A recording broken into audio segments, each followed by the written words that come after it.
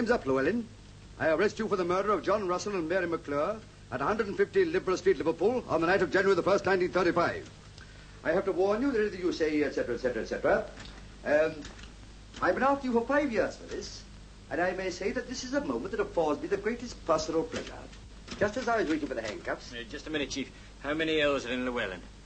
4. But you tell me you've only got as far as Llewellyn? I've only got 2 fingers. Now, Mr. Pip never passed you out. I'm blowed if I know. Inspector Blow. Inspector Blow been in? No.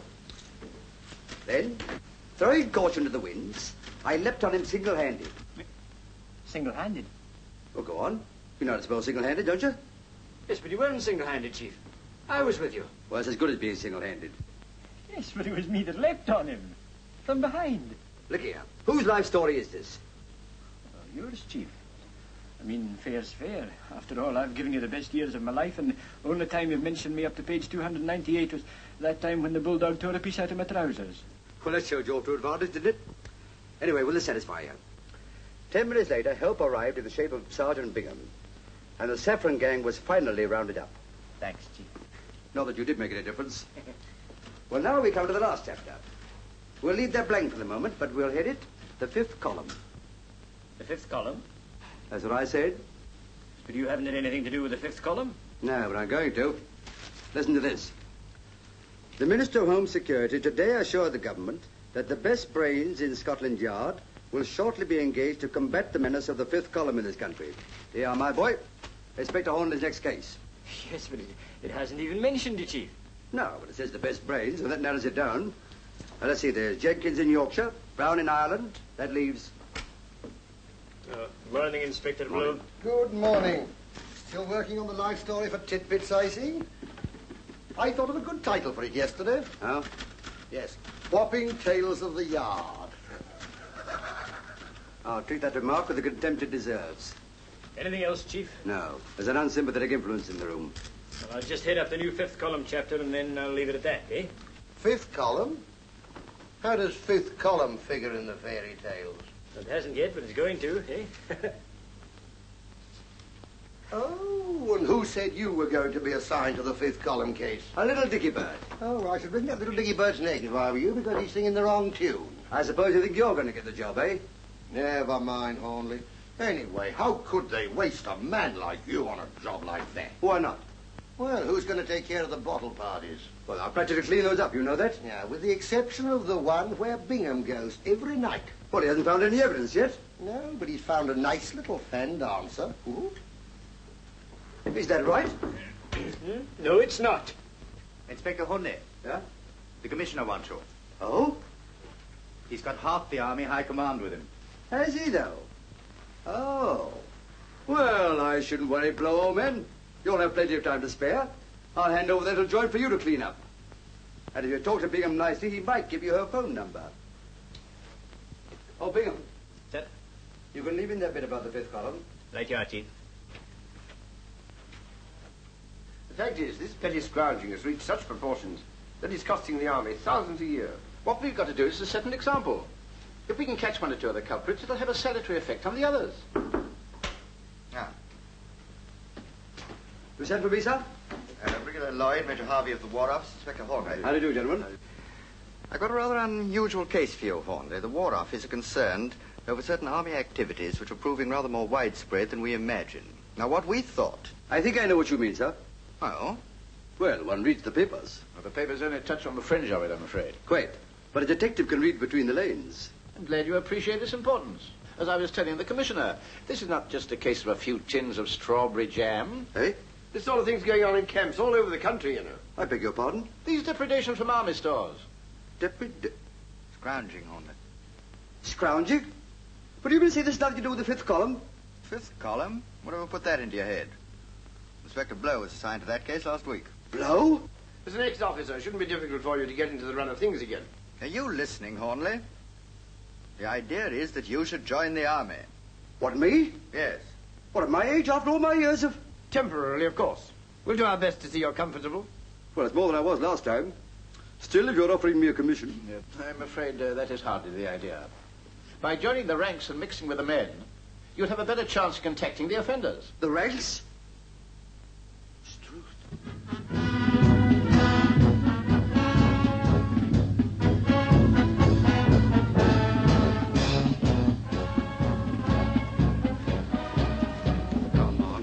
step out. What's the matter with you? Tired out. Well, we're all tired out. But we're not grumbling about it. But I've been carrying these things for the last 6 miles.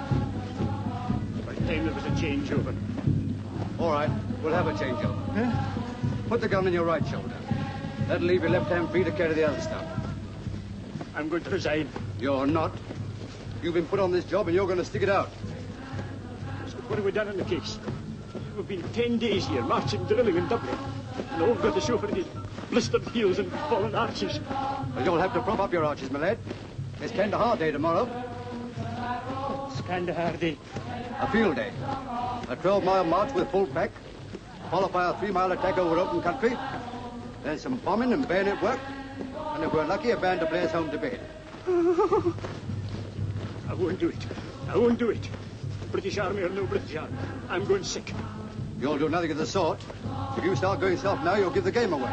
Yes, please. If I can stick it, you can. And if you go sick, you'll have more than the British Army to answer to. You'll have to answer to me. Going sick.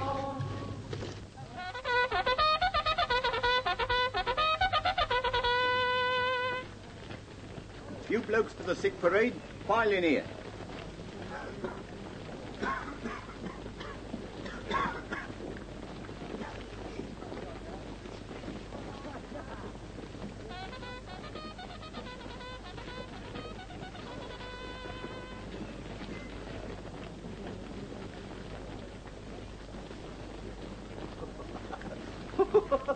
Cool, Blimey, we're well out of that lock, eh? Both perishing while we're full pack.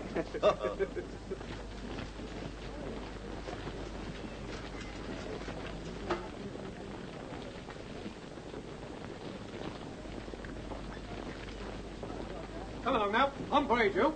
Double up. What's the matter? Well, I don't think I feel very well, Sergeant. In fact, I think I'll go sick. You can't go sick now. 7 o'clock in the morning's the time to go sick. Get on parade. Run along now. You heard what the day sergeant said.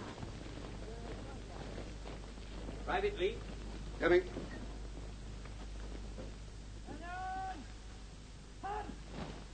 Well, what's the matter with you? It's my blistering feet, sir. I've worn the tread off them. And when Lord Roberts made his historic march to Kandahar, it was the proud boast of this regiment that not a man fell out. Today is the anniversary of that great event. And in view of the excellent march you carried out yesterday, I propose to celebrate today by granting leave to the whole regiment till midnight.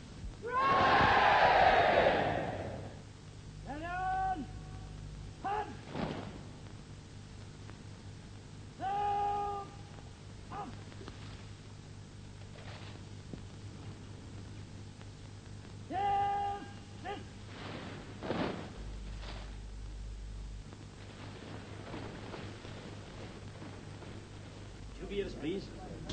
2 beers? Yes, I'm having one for a sick friend. Oh, well. Here's one to be going on with. Oh, you're not dirty bad. £1 note on a Friday. Gentleman opinions, eh? What do you think? Well, hooky, perhaps. Certainly not. Suppose now to tell you that I was one of those chaps that scrounge stuff out of army stores and sell it outside. Come on, you're having me on. I said, supposing. You get many of them in here? Can't say I've met anyone. Just wondering. There's a lot of scrounging going on, you know. So I hear. Why they don't do something about it beats me. Perhaps they are. The military police? Not them. All they catch is drunks. Found this stuff littered all over the floor. How much is missing? Can't say yet, but it's all new stuff, though. Only came in yesterday. None of it issued, eh? That should help. Consignment of pants, all sizes. Tinned pilchards. Ever had that brand before? No. Hey, what's it got to do with you? Yes, what are you doing here, anyway? Reporting for light duty from the medical officer. Then keep your nose out of things that don't concern you. Count up what's left in those cases, and don't make any mistakes. Very good, sir. Blowing sauce. Right. Did you get any time off? After we close, till we open again. Or am I taking a punt and having a watercress tea with me up there? You're not backward in coming forward, are you? Oh, I mean, what do you say? All right, then. 2:30, outside. That's a deal. But on one condition. What's that? That you let me pay my share. Yes? Yes. Francis.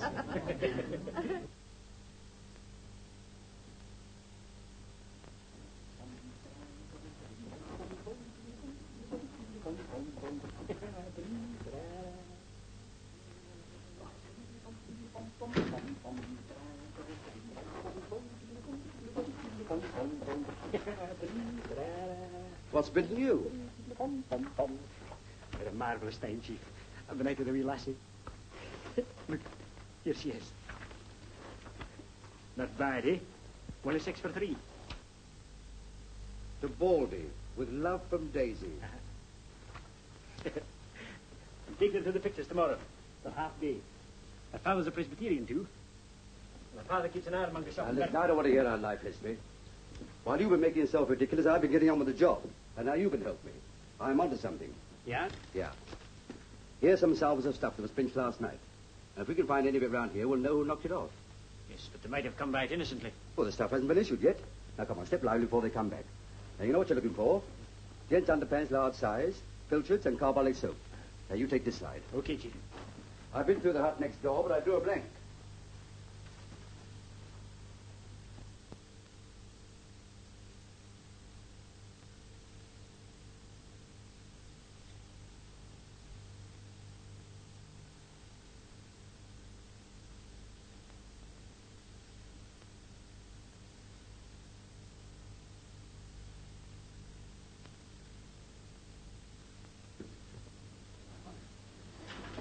It was understood that we were only pretending to do this. Yes, we understood and the colonel understood. The sergeant major's a bit slow in the uptake. Don't worry, you're playing it. Give us an handkerchief, you clumsy flatfoot. Come on. There's only 8 more.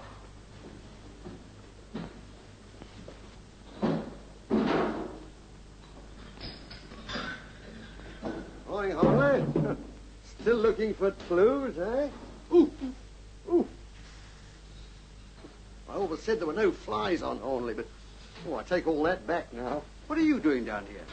Come away from your clues and I'll tell you. Have you come down here to make trouble? I've come down here to see you two. Us?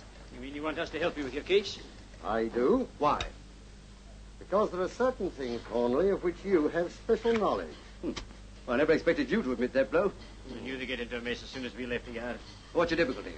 We're very busy, you know. Yes, I can appreciate that. Well, we discovered that information is being coded to Germany. Well, nothing unusual in that, is there? Shortwave transmitter, I suppose. Yes, and what is more, we've discovered the code. And now all that's missing is the shortwave transmitter and the blokes who are running it. That's right, but unfortunately they never broadcast from the same place twice. What do you want us to do? Consult the stars for you? Oh, no, I'm not interested in your usual methods of solving crime. What I want to know is how they got hold of a certain piece of information when there were only half a dozen people in the know. Well? And you were 2 of them. Us? Yes, listen to this. Among other interesting items broadcast to Germany last night was this tidbit. 2 Scotland Yard men named Inspector Hornleigh and Sergeant Bingham are now carrying out secret investigations at Uplow Camp. What do you mean to say it's been sent back to Germany? It has, and I want to know who's been doing the unveiling. Now, look here, Blow, let's get this straight.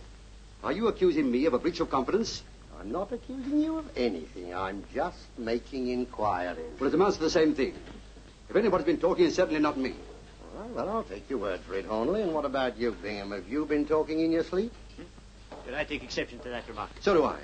And what's more, I object to you coming down here criticizing my staff. I'm not criticizing your staff. It's beyond criticism. I'm asking a simple question. Well, you had the answer. Just because some brass head shoots off his mouth in his club, you try to pin it on Bingham. He's worked for me for 15 years, and I know that he's incapable of doing such a thing. All right. I must explore every avenue. Will you explore some avenue down Whitehall Way? Yes, and don't leave any stones unturned. Okay. Hello. Come on now. Who did you tell? Me? Oh, now, here, Chief, you don't think that Yes, I do think. Come on now. Out with it. Who was it? Well, it was that wee lassie, Daisy. I might have guessed it. Oh, but she's a nice girl, Chief. They're all nice girls. Martha Hardy was a nice girl. Well, what did you tell this bird? Nothing, Chief. She guessed. Don't lie to me. But it's true, Chief. She said that I looked like a detective. Well, that's the biggest lie of the lot. I don't mind you laughing at my expense, but I tell you that Daisy's absolutely innocent. But after going out with you in a punt? Well, supposing she's innocent. She can still talk? No, not Daisy. What is she? Barmaid. God, lummy. Why, the Public Information Bureaus. Oh, by the way, did I hear you say you were taking her to the pictures this afternoon? I was, until you landed me into this mess. Well, you're still taking her. I'll fix it up with the Colonel. Well, you mean that I can say... What do you want me to do? Well, ask her who she passed the glad news on to, of course. Oh, here, that'll be very awkward, Chief. Well, it'll be more awkward if you don't. I've lived in the trees for so long. How could I hope to be a success in New York? Can't I teach you, Lalo? Then what would become of Bobo or Mama the elephant? Every night as the sun sets, I sing them to sleep with a lullaby. It's sinking now, Lalo. Daisy. Yes, Percy? Gosh, I was longing for you to call time, gentlemen, please, this afternoon. Were you really? Don't she look lovely in her saddle? Not half as lovely as you look in one, Daisy. Think so? Just picture it. Bending over the beer pools. Come on. What would the customers say?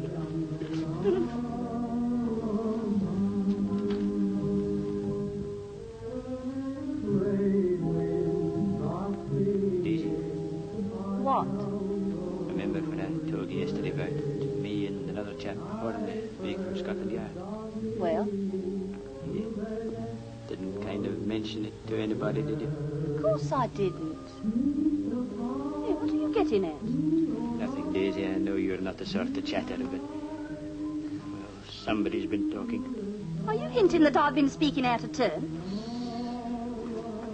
I didn't say you, I said somebody. Well, you meant me. Here, little order, please. You've got no right to go making suggestions like that. Let me tell you, I've got enough to do in my job without gossiping. Yes, I know that, Daisy. But you might have passed it on innocent like. I did not. Here, turn it up, will you? You're not in the bar of the Rose and Crown now, you know. There you are, you see. This is all your fault. Go in. Now, take your hands off me, you insulting beast. Let's get out of here. Quiet. What's going on along here? Don't blame me, blame him. Hey, you, come on out. Don't want none of that there here. I assure you there's been none of that there. Come on, you heard what he said. Seems to be a perfect nuisance. We'll be tucked right out. Your monkey tricks again. Can I help it if my sister becomes hysterical? Oh, come on, now.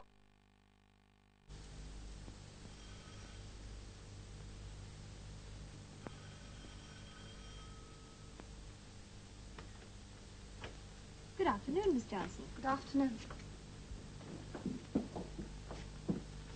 I'd like to see Mr. Wilkinson. You didn't make an appointment, did you? No, but one of my back teeth is aching again. Something awful. I think you'll find that quite all right. I shouldn't bite on it for a couple of hours, though. Thank you. Miss Johnson, I don't remember No, making... Mr. Wilkinson, it's my back tooth again. You must look at it. I see. Would you mind, madam? I won't keep you one moment. Quite all right. Very well. Please step inside. Charles? I've laid out your dinner jacket. Don't forget you're dining at the club at 8. Oh, yes. I'm going over to Penrith to have dinner with Mrs. Sherwood. We'll probably play bridge, so I may not be back till 8. Goodbye, my dear. Oh, don't forget to black out. I expect you'll be in first. I won't forget.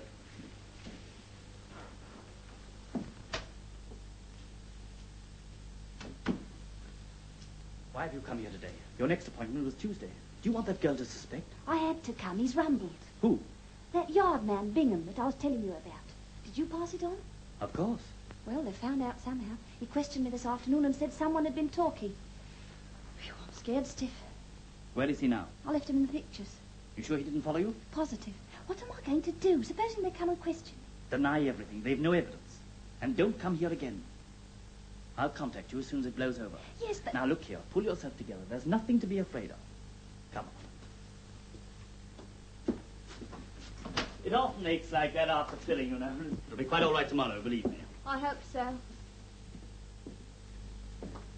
Now, madam, if you please. Thank you. Come along, Yvonne.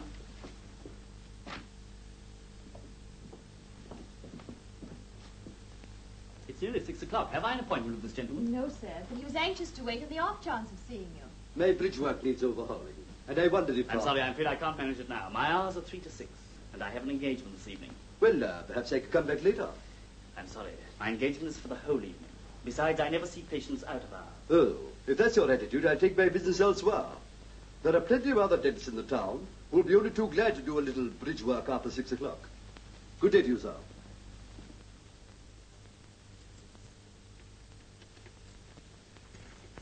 How do you know there's no one at home? He told me he had an engagement. There's also a Mrs. Dentist, but she's out playing bridge. Any servants? One. Female. I went round the back and checked up. You're not the only one who's a success with women. I made an appointment to meet her at the Palette Dance tonight. Yeah. That's got rid of her. Sounds a very mean trick to me. Well, she was married. But serves her right. Ah, this is it.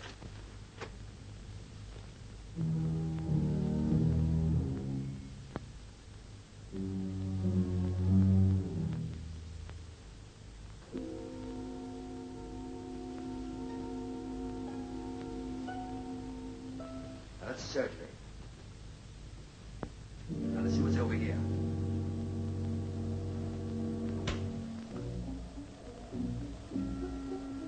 Draw those curtains.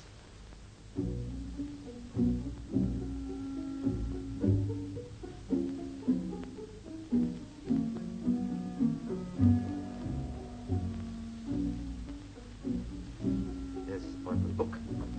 We'll have a look at that.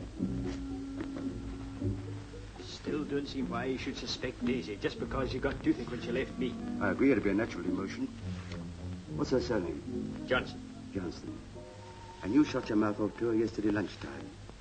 But she couldn't have seen him yesterday. She was on the river with me until 5 o'clock.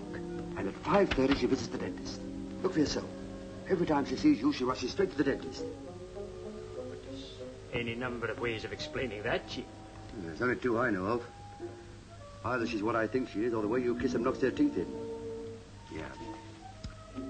She was here twice last week. Once the week before. 3 times the week before that. Yes, a fellow called Weatherby sees the company often, too. And Mrs. Crofter. There's your Daisy again. Supposing you're right. You can't prove anything with that book. Well, we might find something in that safe to tie up with it. What safe? Over there. The twin lock Hector. Easy. That'll be a burglar alarm wire running around the rim. Cut it.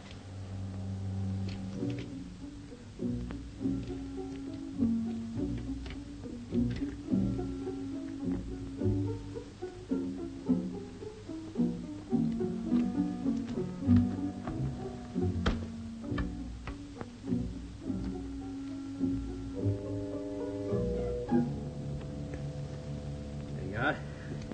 That little fellow won't talk. Here comes him, you cut the wrong wire.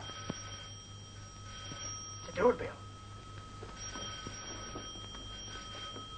The dentist. Maybe he's forgotten his key. Why should he ring? He knows there's nobody at home. Here, go and see who it is. But suppose... Go on, go on, go on. Go on.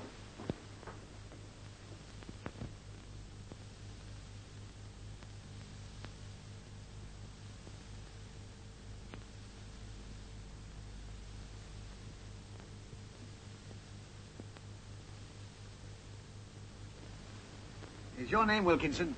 No. Mine's Blenkinsop. Oh? I want to see Mr. Wilkinson. Why? Why, what do you think I come to dentist for? Have a haircut? I want a tooth out. Eh? Oh, I'm afraid that's impossible. Oh, don't talk so daft. Sorry, but at this time of night... At this time of night, I've been in bed and fast asleep. I'd not raging toothache. I tell you, I'm not going till I see dentist here. Come on, fetch him out. Well, now, if you'll just sit down for a minute, I'll make some inquiries. All right, but look sharp.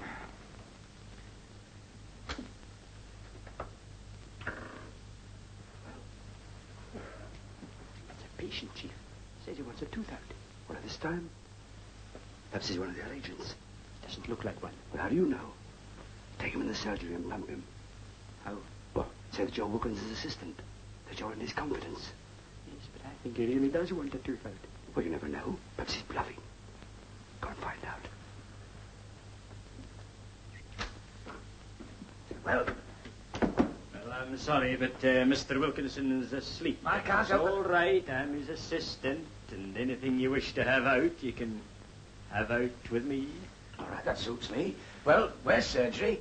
Surgery. Yes. Is this it? Here, come on. Yes, that's the surgery. Well, come on, don't hang about. Here, take this. Just sit in the chair, sir, please, will you? Now, let me see.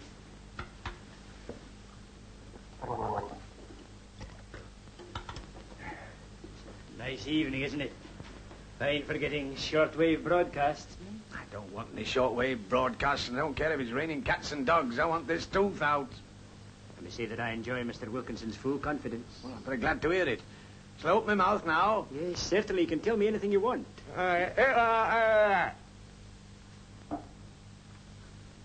You really want it out? Hey, what's the matter with you? You non-compass mentis or something? You've been here before, haven't you? What's that got to do with it? Well, we just make it a rule only to attend to regular customers after closing time. Oh, dash it all, do you think I'm going to suffer all night for your silly rules? Here, are you going to take it out, or do I have to take it out of you? Your mind's made up. Oh, it's dawned on you. Right, just wait there a minute, please. Where are you off to now? Oh, what is this, a dentist or a madhouse? Here, are you going to take this thing out? All right, it's coming out. Just a minute. Which tooth did you say it was again? Hmm?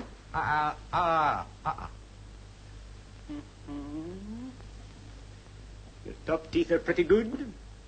They're false, you fathead. Oh, so they are. I see that now. They quite took me in for a minute. You want the plate out? No, just the tooth.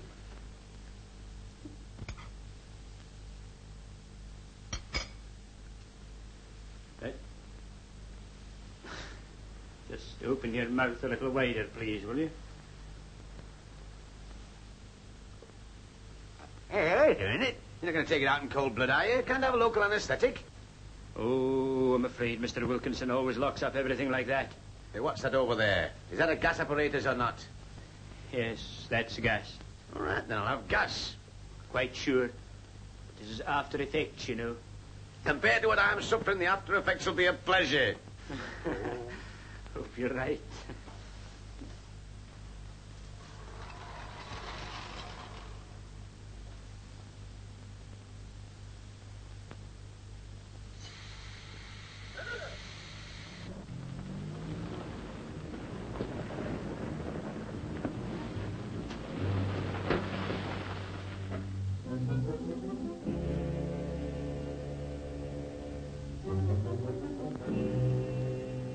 Now what's to do? Are you going to give me gas or not? I am. I should hope so, too. I'm sick of sitting here waiting.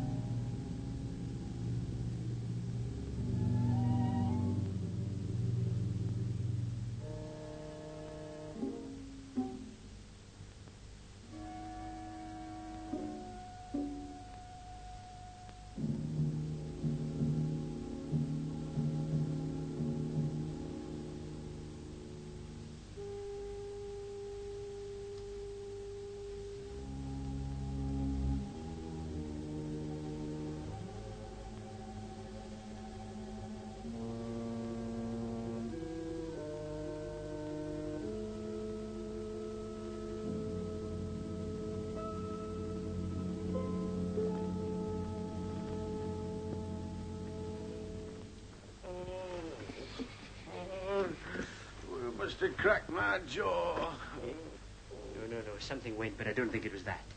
It must have given me too much gas. I feel very faint. Dear, come on, come on. The fresh air will do you all the good in the world.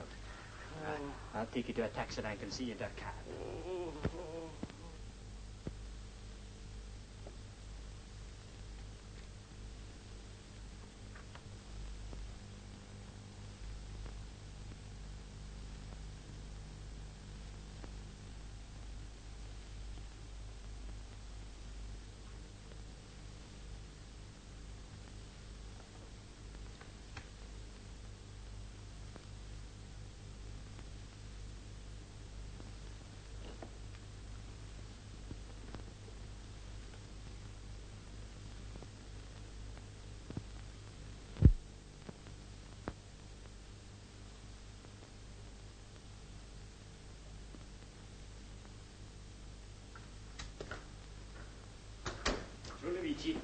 Shh. There's nothing to shout about. Do you want to bring that dentist down here? What's happened to the patient? He's gone. Took his tooth out. In fact, 2 of them. What, do you want 2 out? Oh, but I just gave a hefty pull and there they were. 2 of them. There's nothing in this business. It's money for jam. All you have to do is just turn on the gas. What, did you give him gas? Well, he demanded it. Look. 5 bob. Half a crown a tooth. Didn't want to pay for the other one, but the poor man was in no condition to argue. I bet he wasn't. Have you had any luck, Chief? I have. Here. Look at that. It's Daisy and me in the punt. Turn it over. Sergeant Bingham, CID. Where did you get this? In the safe. Can't believe it. You know, Chief, this sort of thing shatters your faith in women. Well, you could do with a bit of shattering. Here, give it to me. But you're not going to put it back in there? I am. But if you find it, that'll make me look like an accessory. Well, you will, won't you? Now then, we're going to leave this place exactly as we found it. Without anyone knowing we've been here. Why, Chief? Aren't you going to arrest Wilkinson? Not yet. You haven't left anything lying around in the surgery, have you? No, I've got the teeth in my pocket. I don't want to see them. Talk about a blooming cannibal. Curtains.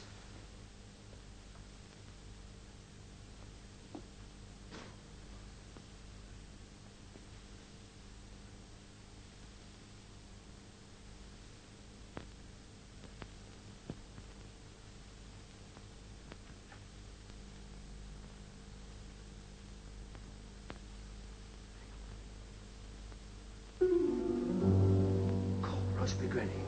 You've left the light on. That's funny. I could have sworn I put it out.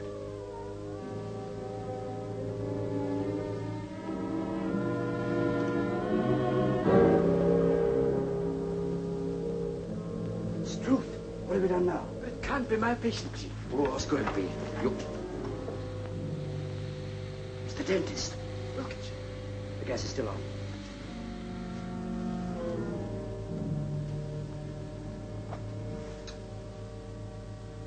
He's a gunner. Dead. This is awful. But I was here just a few minutes ago. Must have happened when you were seeing your patient off, obviously. Must have found out that we were here, decided he couldn't face it, and come down and gassed himself. I'd better phone the local police. Wait a minute. Look at these. One shoe is laced across the usual way. On the other shoe, the top 3 holes are laced crisscross. You can put your own construction on that, I suppose. Well, no man laced his shoes different ways. Someone else put that shoe on his foot. Why? I don't know yet. But whoever did it may be still in the house. Wait here.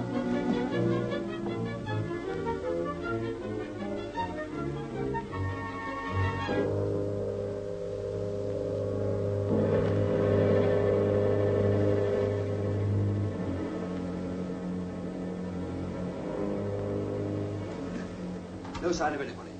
I'm going to make a search of Wilkins' bedroom and see if I can find anything. I'll come up with you, Chief. No, you don't. We've got no time to lose. Here, take these. Ring up the yard. Give Blow my kind regards and read that list over to him. What are they? The names, addresses, and code numbers of Mr. Wilkinson's so-called patients. Tell Blow, since he wants to know who's been talking, there's 40 of them.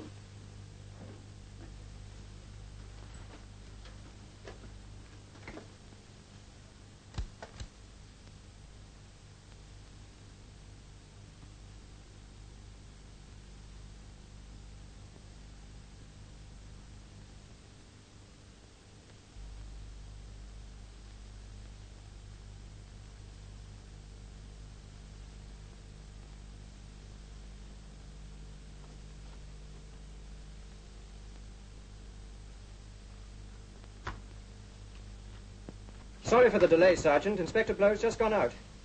They're expecting him back in 10 minutes. Shall I ask him to ring you back? Yes, please. And it's very urgent.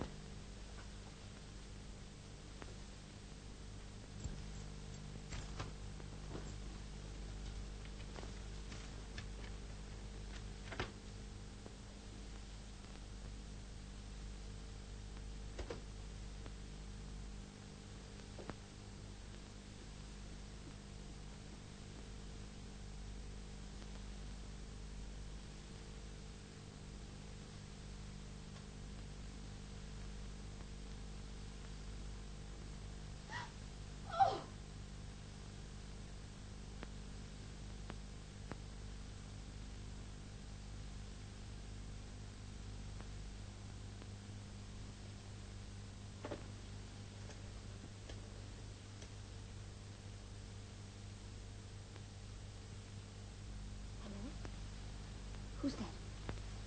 This is Mrs. Wilkinson speaking. I want to speak to Dr. Kirbishley at once, please.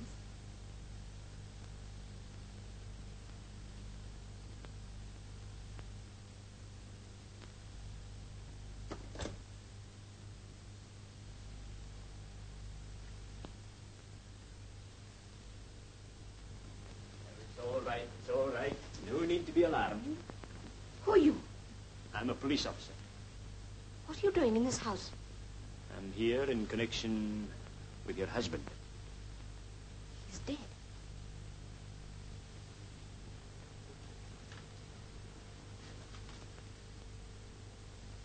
That's right. You just sit down quietly for a few minutes. I can imagine how you're feeling. Can you? I wonder. I should be awfully upset, shouldn't I? Aren't you? No. You are Mrs. Wilkinson? Yes. But we weren't what is called a happily married couple. You found out that he was a... Yes. I told him he'd get caught sooner or later. It was no use. They had some sort of hold on him. Who are they? I don't know. I shouldn't have known anything except that I found a letter of his. What did you do? I texted him with it, and he flew into a rage and struck me. You did? Yes. Oh, but that was nothing unusual. I said I'd go to the police, and he threatened to shoot me. What could I do? What would you have done? I really don't know. It's very awkward for you. Could I have a cigarette, Inspector, please? Why, certainly. Now, I'm afraid I've got to ask you just a few questions. You're not going to be brutal to me, are you? No, that will hardly be necessary. But they'll expect a statement, and just as a mere matter of formality. Oh, yes, of course. Well, I shan't attempt to hide anything from you. Thank you. Well, now, do you know what part your husband had in this organization? None. But I'm sure it couldn't have been a very important one. Oh, I'm afraid you're wrong there, my dear, Mrs. Wilkinson. As a matter of fact, I'm quite sure you are. Well, what makes you say that? Well, I have here the names and addresses of 40 of his patients, whom I have every reason to believe supplied him regularly with information. But I can't believe it. Are you positive of that? I found it in a book in his safe. But if he's as important as all that, why did he take his own life? He didn't. Somebody else took it. He was murdered. Oh. Here, Mrs. Wilkinson. What's the matter? Oh, pull yourself together. Here. Mrs. Is that waters?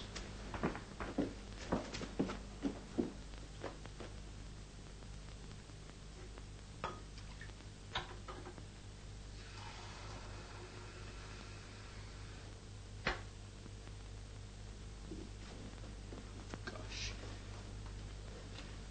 There. That's better now, isn't it? Here, drink this.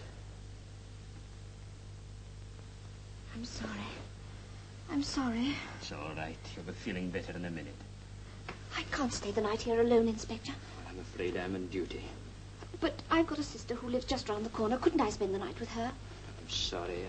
I can't allow that. I promise I wouldn't move from there. No, you wouldn't. And if it rested with me, I'd let you do it like a shot. But it does rest with you, doesn't it? Well, no, not exactly. You see, I haven't mentioned it before, but I've got an assistant, an associate. There are two of you? Yes. He's upstairs, and I'm afraid he'll want you to come to the police station. Oh. Drink. Oh. I shall be all right. Oh, you answer it, Inspector. Don't worry about me.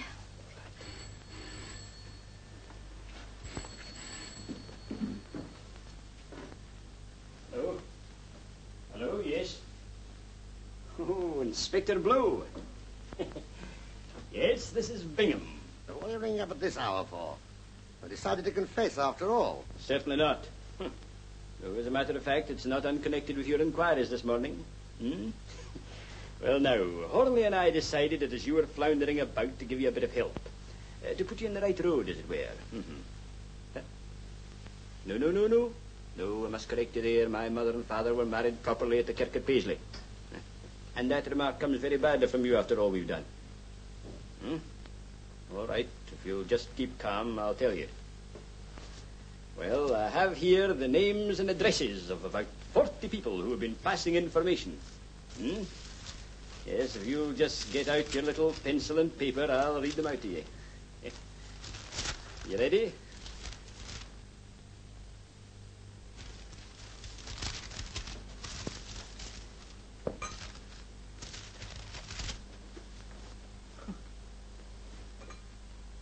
Just a minute, Blow. I think I've got a hold of the wrong piece of paper or something.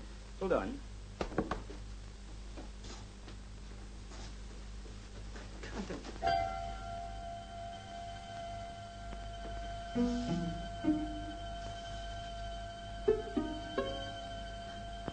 Mrs. Wilkinson. Mrs. Wilkinson. Mrs.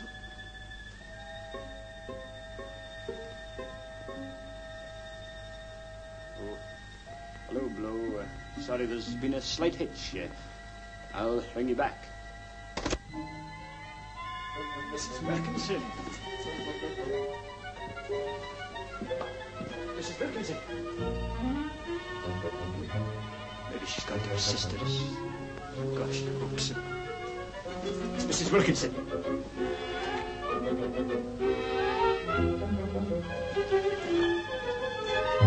Mrs. Wilkinson.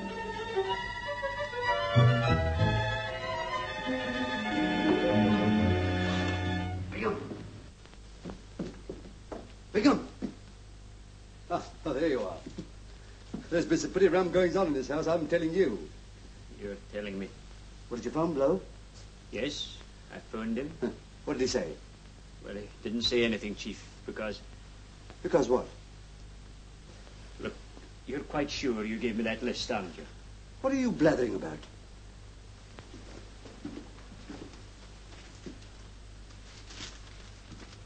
That's all I've got, Chief. There's nothing on it. Look here. What the blaze have you been doing while I've been upstairs? Had it in my hand when I first phoned Blow. Well, go on. Well, he wasn't in, and so I put it back in my pocket. I know it was there when she came in because... She? Mrs. Wilkinson. So she's here? Well, she was here. Was? Yes. I'm afraid she's gone to... Gone where? Just through that French window. Look here, you drunk as well as incapable? Told her to stop here, but she must have slipped out when I was on the phone.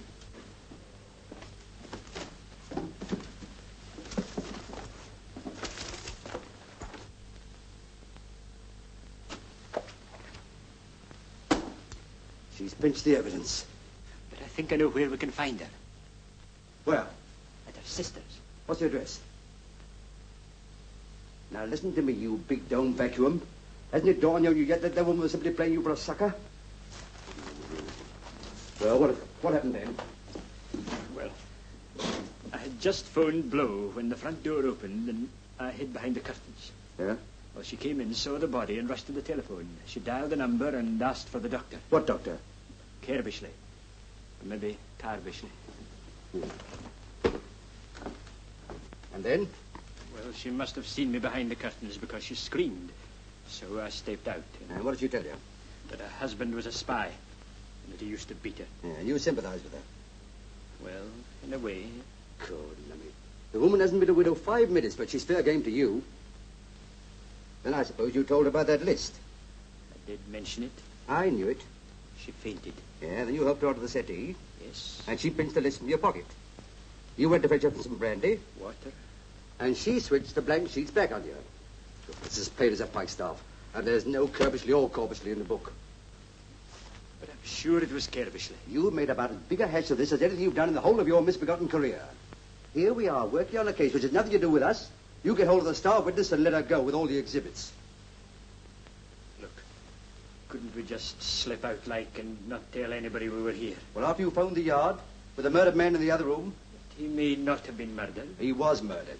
While you were mucking things up down here, I've been busy. Wilkinson was planning to run away to South America. Passports, permits, all in order. But somebody or other didn't want him to go. So they waited for him upstairs.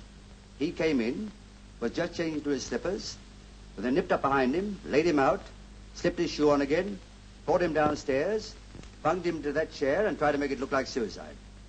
How does that sound? There doesn't seem to be anything missing. No, except the clue to the murderer, that list of agents, and Mrs. Wilkinson.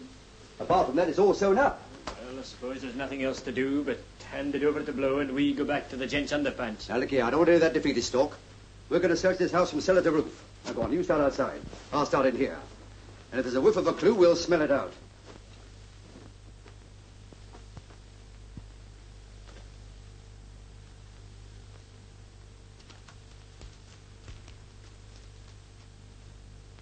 Hello, what's this?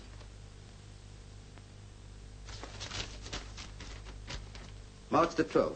No address. My dear Wilkinson, I am sorry to hear you propose taking a holiday. I feel strongly that a journey would not be good for your health at the present moment. I must therefore urge you to cancel it. Yours, A.K. Sounds like a letter from his doctor. Sounds like. Of course it is. A.K. Kerbishley. The doctor she rang up. Yeah, and it doesn't exist. At least not in the phone book.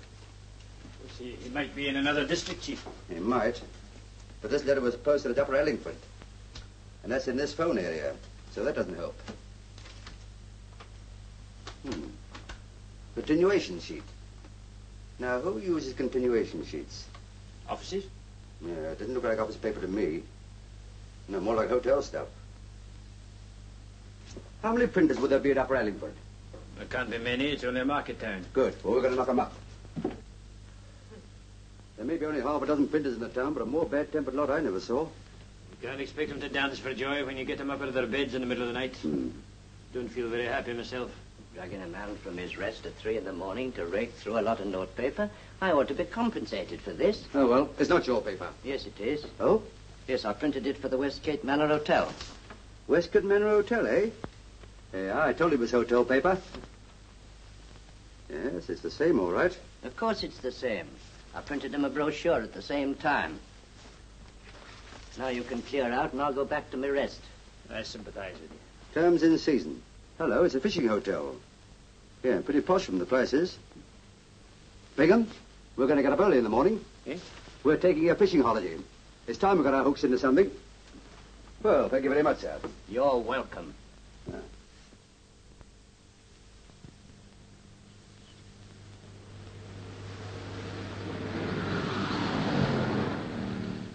Morning, boy. Good morning, sir.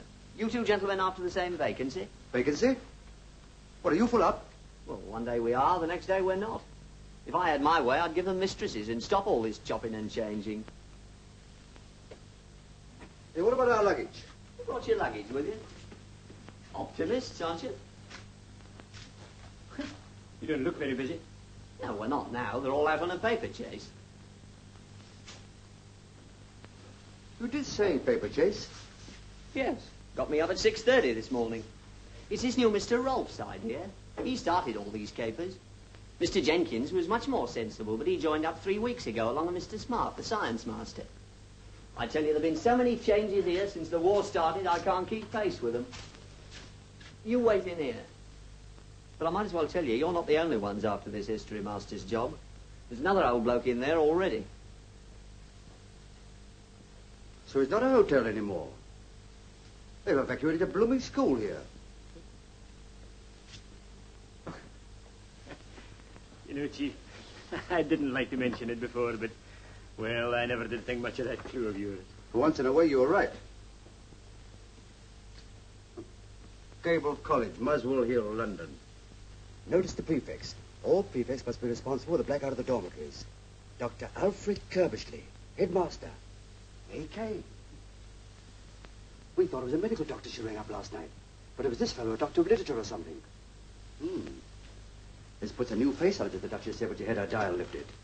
Yes, but I still don't see anything very sinister in that. Well, it hadn't occurred to you, I suppose, that a woman who's just found her husband dead doesn't rush to ring up a schoolmaster. Yes, it is a bit peculiar. Now, this is where you earn your oats, my lad. Put that luggage back into the car and drive down to the town. Put up at the local hotel and find out all you can about the doctor. It's a small place and they're bound to know everybody's business. What about you, Chief? Somebody's bound to ask what you're doing here. Oh, I'll say I'm a new boy who's a bit backward. Now, go on, off you go. Don't forget, if there's a barmaid there, when she pours out your beer, don't pour out your soul.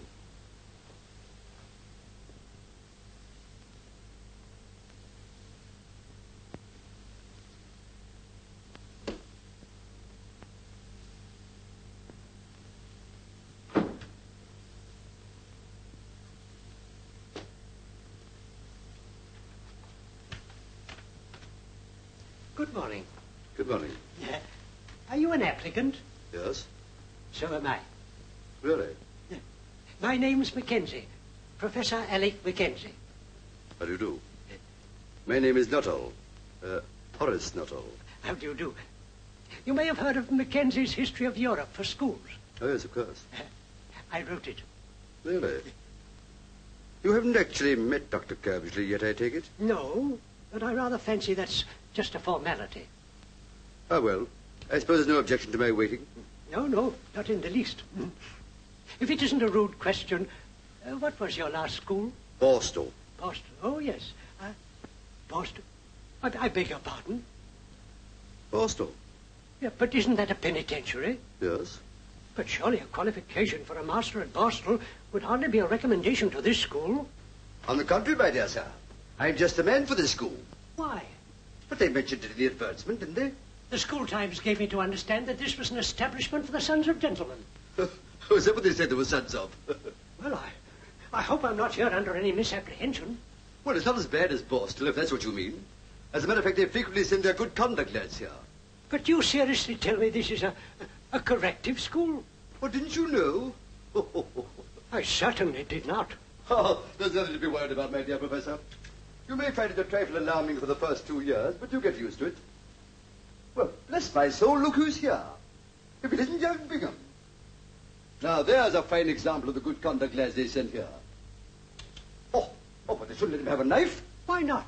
Well, he's a nice enough lad, but he has fits of violence. As a matter of fact, I remember once at Borstal, he attacked the carpentry instructor with a chisel. Good heavens. You see... Oh, I'm sorry, sir. I didn't know there was anyone in here. That's quite all right, my boy. What do you want? A book, sir. A book? Yes, sir.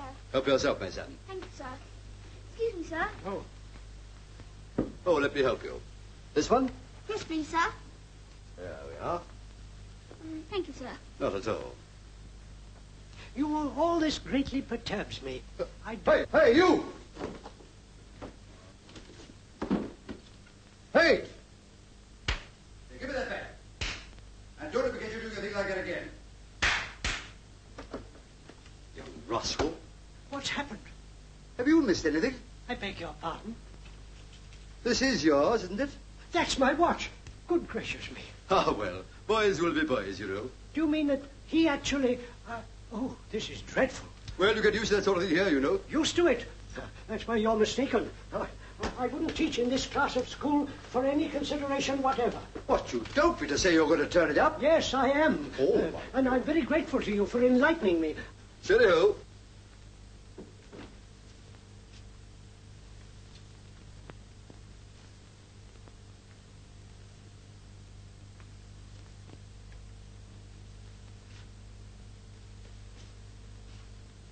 Professor Mackenzie?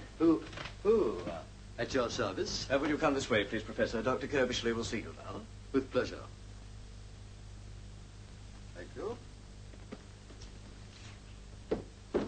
pleased to have you here, Professor. Weston, the last man, was rather old-fashioned in his methods. Oh, really? Well, you won't find anything like that about me. Professor Mackenzie, sir. Dr. Kirby. How do you do, Professor? Welcome to Gable College. How do you do? You'll find us in strange surroundings, but tempora mutanta, nos et mutama in illis. Yes, very apt. Please sit down. Yes. I feel very honored that a man of your scholastic reputation should consider my little establishment worthy of his services. Not at all, not at all. How long were you at Harker? Now, let me see now. It must be what? 15 years, if a day. I see it says 20, huh? 20, was it? Oh, time does fly. Dr. Swan speaks of you in the most glowing terms. Yes, we got on very well together. I was very fond of the old Swan. Well, I don't think we need discuss it any further. It seems most satisfactory to me. I take it the salary I mentioned in my letter is acceptable to you? Under the circumstances, yes. Oh, there is just one other thing, and it's rather important. Can you start at once? Oh, absolutely. As a matter of fact, I've got my luggage with me. Ready? Well, that removes that obstacle. Right. Well, I think you'll find it very pleasant here, Professor. Eh, Mr. Jennings? Oh, yes, indeed, sir. I'm sure I shall. It'll be an honor to have you teaching with us, Professor. Hello, yes, Dr. Kirby speaking. Who? Well, I'm afraid I can't discuss it now. I'm engaged. I'll send you a school prospectus. But I must see you. I've been trying to get you since last night. Just a minute. Well, I think that's all for the moment, Professor. Mr. Jennings will show you to your study. This way, please, Professor.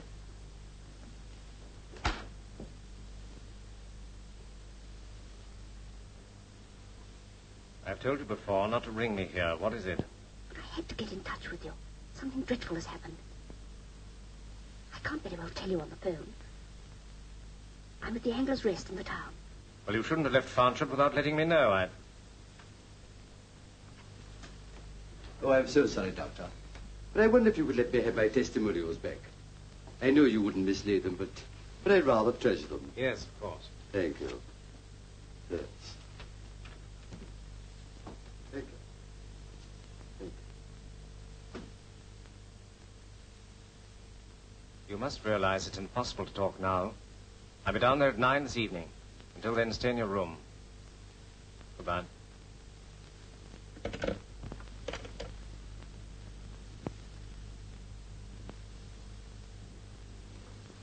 I have number 8, please?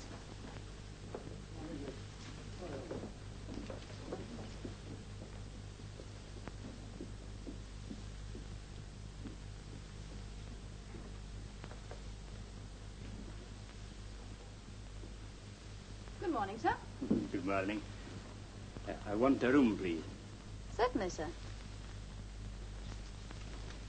Good to see the sun again, isn't it? Yes, it is. Will you be staying here long? A few nights, maybe.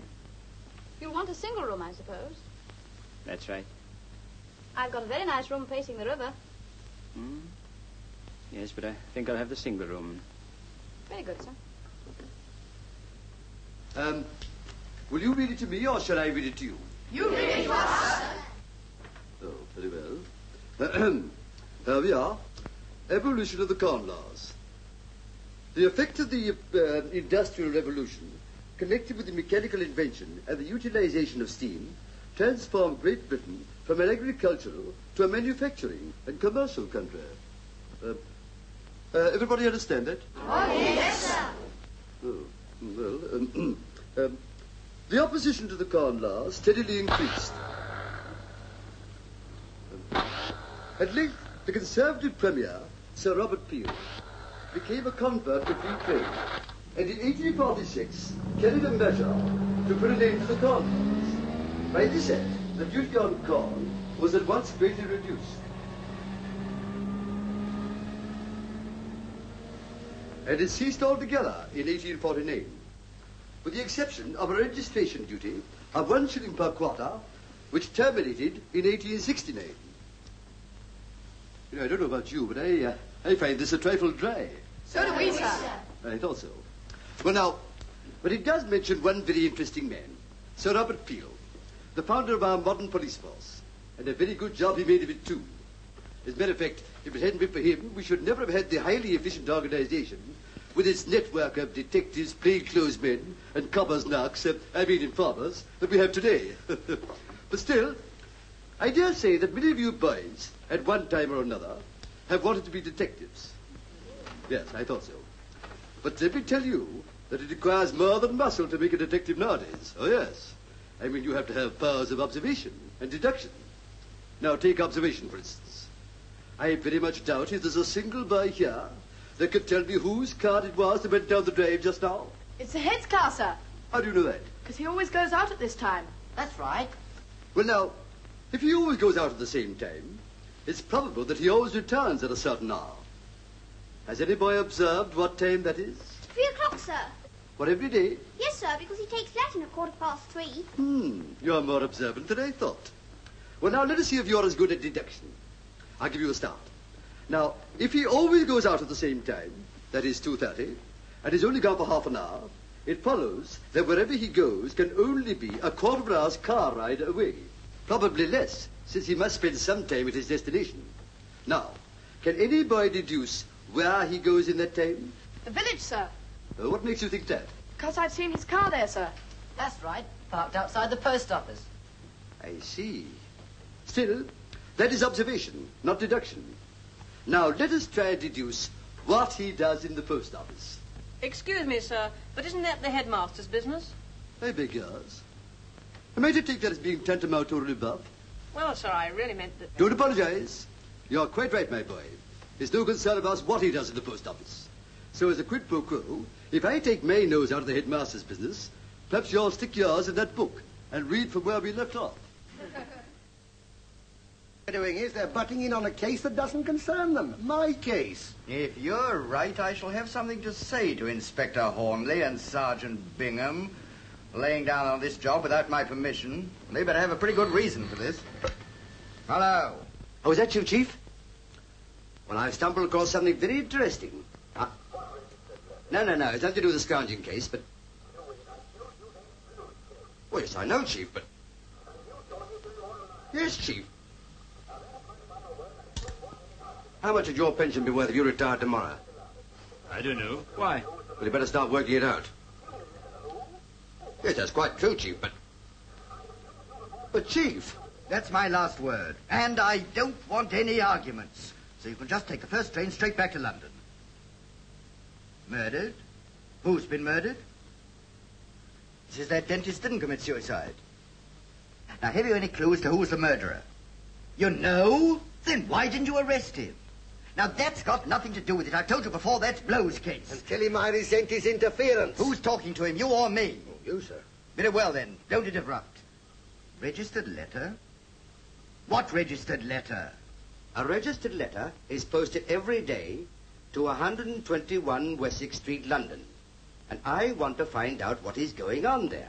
Tell them we think it's the headquarters of the whole outfit. Now, look here. What with 2 of them jabbering at one end of the line and you hissing in me ear, it'd be quicker if I went to London after all. Wessex Street is SW1, you know. Now, don't you shove your oar in. 4 policemen's enough on one line without the help of the post office. No, Chief. Lord, let me... No.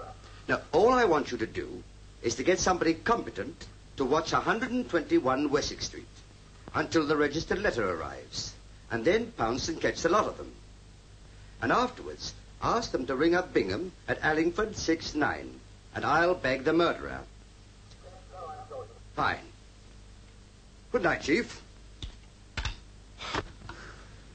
Ooh. I could do with a drink after that.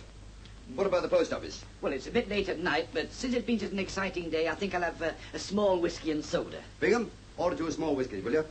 I'll have a double. Hello, miss. Ask the waiter to send up 2 double whiskies and 1 small one. Sam, 1 whiskey and 2 doubles for number 2. Right. Oh, and find out what they want to eat.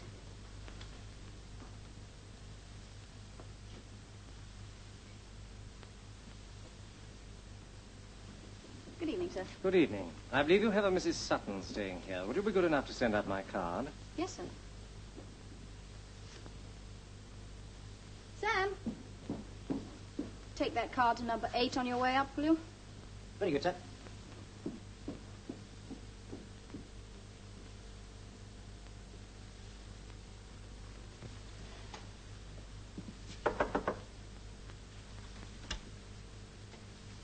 The gentleman downstairs handed that in, miss. Oh, thank you.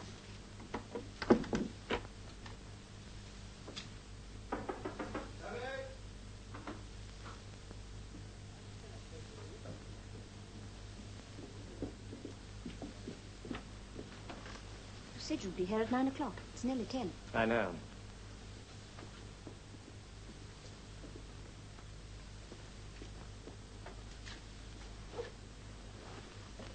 It's Carlson.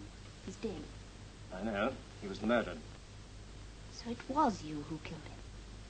You reported to me that he was about to clear off to South America. A man like that's not only useless, but dangerous. Well, all I can say is you might have been a little more careful about it. In what way?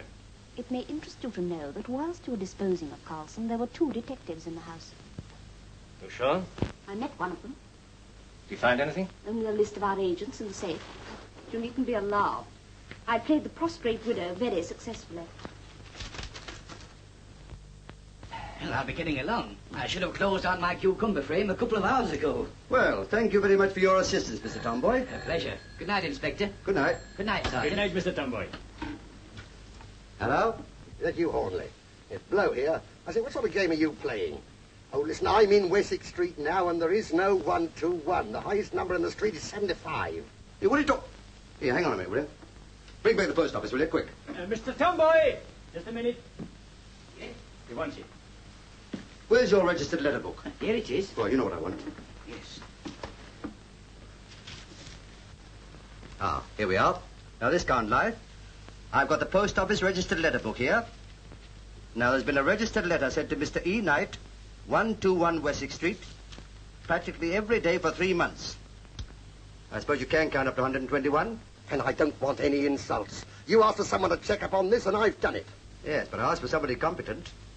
We are competent at the yard since you left, and I'm telling you there's no 121 Wessex Street, and there won't be till they pull down the houses of Parliament and make the street a bit longer. And why on earth don't you stick to your strawberry jam instead of... Hello.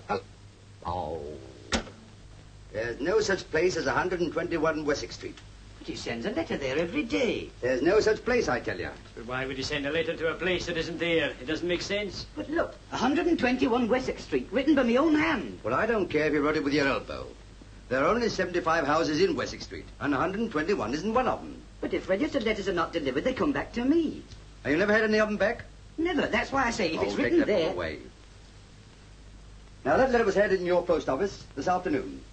Now, where would it be at this moment? In a sealed bag at Northbury, waiting for the night mail. Where does the bag join the train? Lancaster? No, about 10 miles before that, it's caught up by the automatic arm. Where does the night mail start from? Carlisle.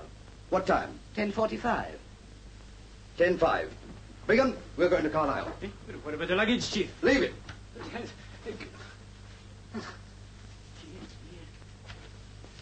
I'll get you a passport, Helen, and you can go abroad to a neutral country. There must be one left somewhere. Wait a minute. There's a detective who's in the house. Which one? The tall one. The little fellow they've got in tow is the village postmaster. I was under the impression that the man with him was my new history master, and I appear to have made a mistake. Suppose it was just a nominal charge for the room, seeing I haven't slept in it. I'm sorry, sir, but I'm afraid you have to pay the full price as you've used the room. You're charging me for bed and breakfast, and I haven't it either. Go on, pay up and don't argue. Well, if it was my own money, I'd be adamant. Seeing it will go down in expenses or concede the point. They must have found out I was here. If they had, they'd hardly be leaving. No, I fancy they've something else on their minds. Oh, can't you pocket it without counting the change for once? Come on, come on. Good night, Mr. Tomboy. Minute thanks again. Right. Oh, good evening, Mr. Tomboy. I wonder if you'd mind obliging me. I know it's after post office hours and all that, but I should be very grateful if you'd break the rules and cash a money order for me. Well, Unfortunately, I wasn't able to get to the bank today. Oh, certainly, Dr. Kirbishley, with the greatest of pleasure. Oh, thank you very much. I'll run you down to the post office now, shall I? Oh, thanks. Yes. Well, it's one of the registered letters for London. I made a mistake about the receipt. Got the addresses mixed up. If I could have it back, I could put it right in a few minutes. It's gone. Oh, very well. The registered letters have already left Northbury for the mail train. It's too late to stop them now, Dr. Kirbishley. There's nothing I can do.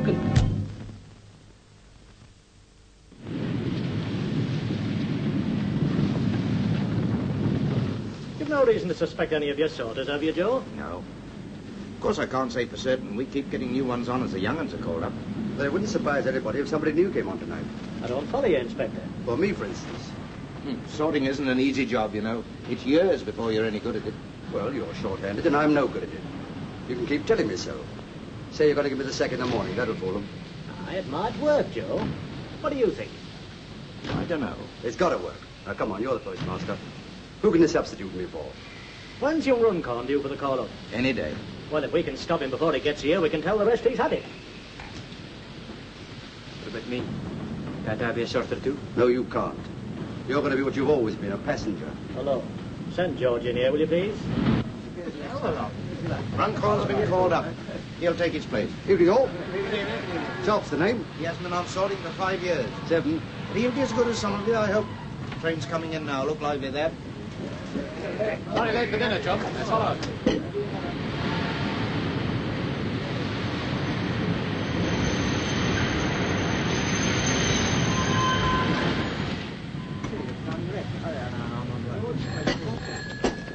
Hello.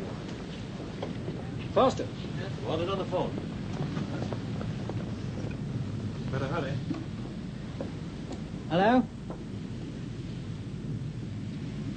Yes? I had to warn you, 2 detectives will be on the train tonight. No, if you're careful, it'll be all right. One of them's tall, bald, looks intelligent and isn't. The other one's short, with a sour face, doesn't look intelligent and is. Has he got a heavy lower lip? Oh, well, I've seen him. He's the new sorter. They're working fast. Listen, whatever you do, don't let him get hold of that letter. No, leave that to me. I don't like the sound of it. I've got to go.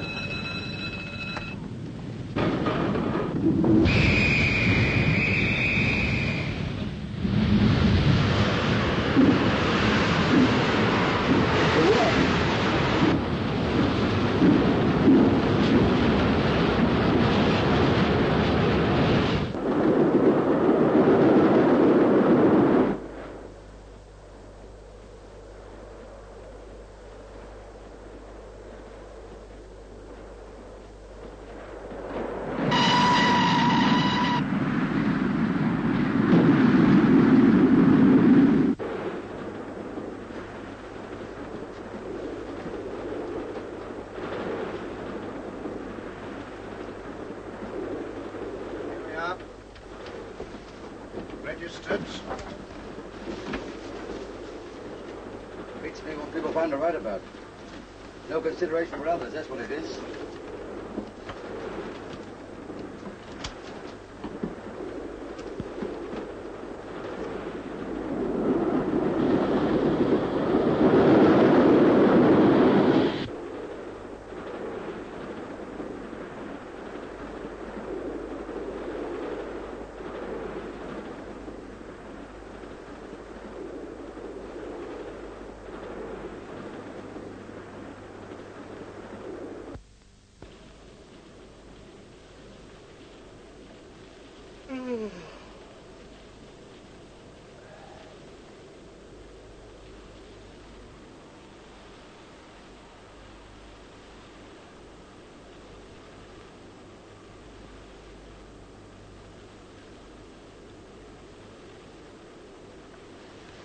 You?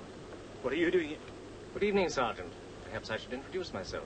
I'm the principal of your colleague's school. It was smart of you both to discover that I posted a registered letter this afternoon and to catch the train at Carlisle. But I've an idea. The inspector won't find that letter. Oh? Why not? Because you're going to write him a little note and ask him to come along here and see me first. And you think I'd fall for a thing like that, eh? Well, I'm hoping to persuade John. Suppose you know it's a very serious thing to point a gun at me like that. For you or for us? For you, of course. I know all about you. You both got to answer a few questions. I'm sorry, Sergeant, but as a schoolmaster, I prefer to put the questions. And at the moment, I'm asking you to write that note to Hornleigh. You think I'd do that? I should if I were you.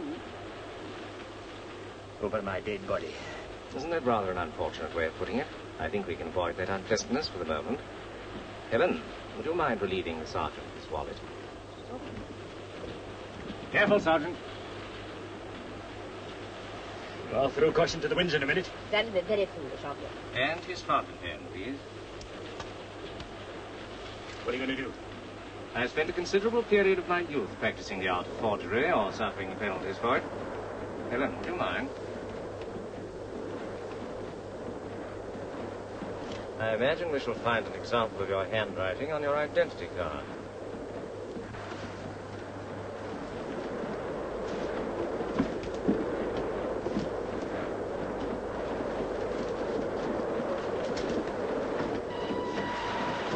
Mr. Busby. Got a new sorter on tonight? Well? Bloke along the train there says he's his brother. Asked me to give him this note. Well, it's against regulations. Still, we'll let it go this time.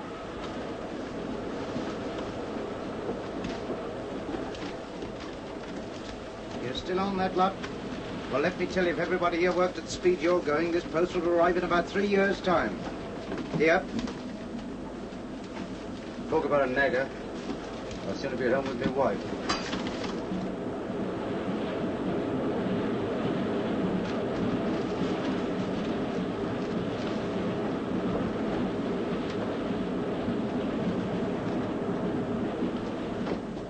I've got to go along and see my sergeant. The letter I'm after is in the SW hole, number 20. It's addressed to Knight, 121 Wessex Street. Keep your eyes glued to it while I'm gone, will you? Okay.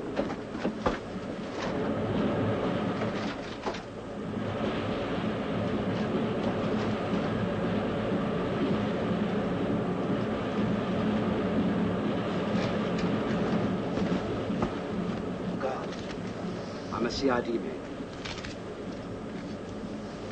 I wonder if you go in that next compartment and examine the tickets. Certainly, sir.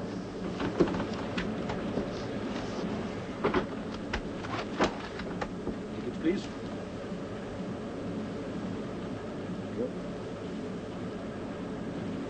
Your tickets, sir, please.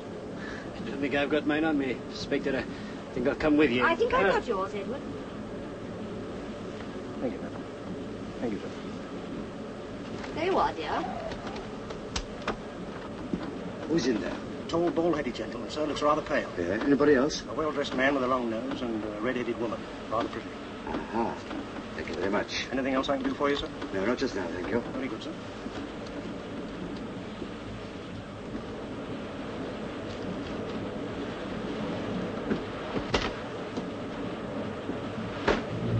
Excuse me. What's he think he's doing?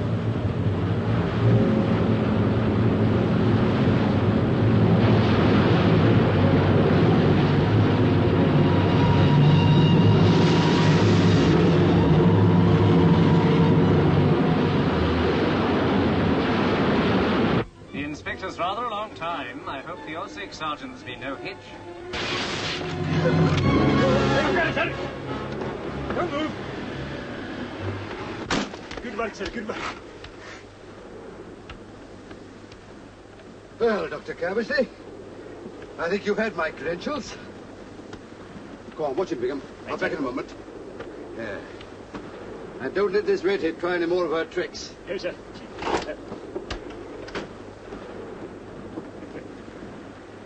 It's just an example of the way we work, you know. Now I'll have my fountain pen back. Yeah, Corporal. Look out those two. It's what is known as a matter of national importance. All right, Inspector. But I ain't a corporal. Well, you will be. Come along, Bingham. I may need your help. So long, Doctor. See you later.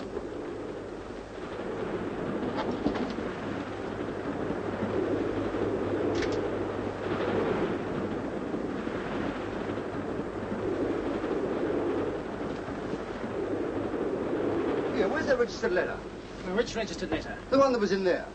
Well, what do you want with it? That's my business. What have you done with it? Are you accusing me of pinching it? I'm asking you what you've done with it. Well, I'm not going to be talked to like that by an extra man. I'm going to have this out with the head sorter. Well, Mr. Busby, there's a gentleman here accusing me of... I should take it easy if I were you.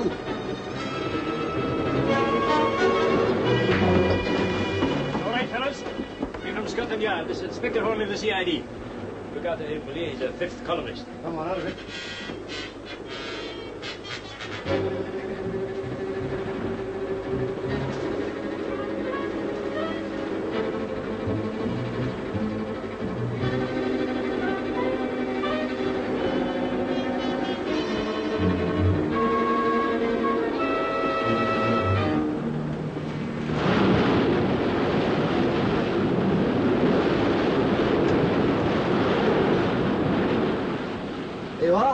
The little fella that never broadcast in the same place twice. And within 24 hours of laying my hands on the mystery transmitter, I had the whole organization behind bars. Morning, Hornleigh. Morning, bloke. Still on the last chapter? Making the most of it, I suppose. I am. Oh, I mentioned that you had some connection with the case. Oh. You still haven't mentioned my connection with it. Well, I haven't finished yet. In conclusion, I would like to pay tribute to a man without whose help I could never have achieved this coup. Mr. Tomboy, the postmaster of Upper Allingford. Now, look here, Chief. I've given you the best years of my life. Hello? Oh, morning, sir. Commissioner for you, bloke. Morning, Chief. But Hornleigh's on the scrounging case, sir? Since when? Oh. What? Me at my age?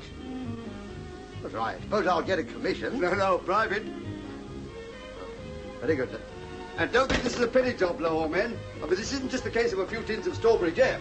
No, it's costing the country $1,000 a year. And here's a few clues to be going on with. 1 pair of gents' underpanties large size, 1 tin of pilchards, and 1 bar of carbolic soap.